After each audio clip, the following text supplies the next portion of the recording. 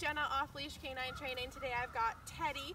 Teddy is just turned 5 months old. He's a little Labradoodle. They own, as well, his owners have a golden retriever that is now a therapy dog with us. Her name is Mocha and she's 2 and she's phenomenal. She's done her training.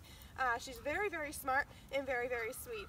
And so is Teddy. Teddy's a very smart boy and he's very affectionate and very sweet. He's a little rowdy though. So he has very high energy. He'll run around and he'll bounce off of things. He pounces off of everything. Jumps up when he gets affection. He pulls quite a bit on the leash. Not terribly, but enough. And as you can see, he's a food hound. There's really no food here. There's pine needles, pine cones, some twigs, but he's all about trying to eat everything. So we're gonna work on that. We're gonna make sure that we have him under control. Of course, if it's a twig, it's not that big of a deal, but if it's a cigarette butt or something like that that we really don't want him to eat, that's trouble.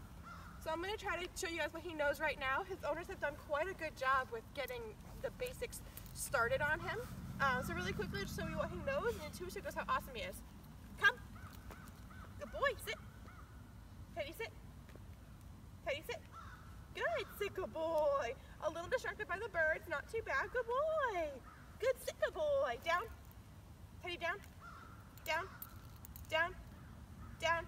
And then that tunnel vision just kind of sets in and he has no idea what we're talking about. So check back in 2 weeks. I'm going to show you guys how awesome he is. Thanks.